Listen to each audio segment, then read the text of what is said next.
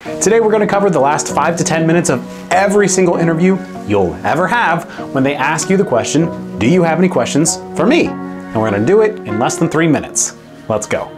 Now the only way you can get this answer wrong is by not having any questions prepared whatsoever. You can, however, use this as an opportunity to leave the interview impressing the hiring managers and having a better understanding of the job position. So as always, why do they ask this question? First thing they want to do is determine your level of interest in this job.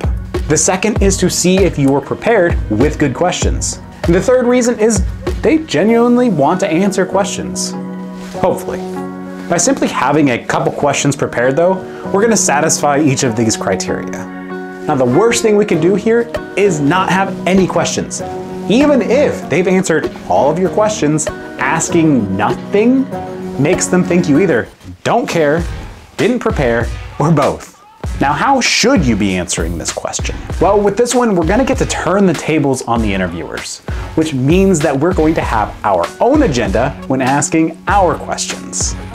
The first type of question that we're going to be able to ask is questions that we really actually need to know the answer to. Good topics can range from specific job roles to organizational structure to company culture. But we're going to avoid anything that's related to salary or benefits or anything that comes across as super selfish.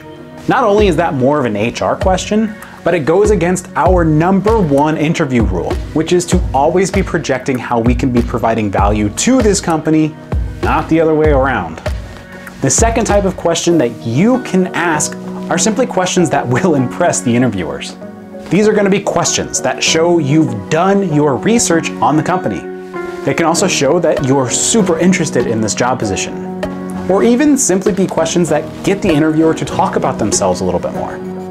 This is going to make them enjoy the interview a little bit more and make you a more memorable candidate in the process.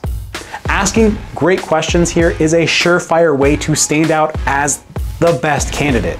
It's also the best opportunity you're going to get to judge them and see if this is even a company that you want to work at all.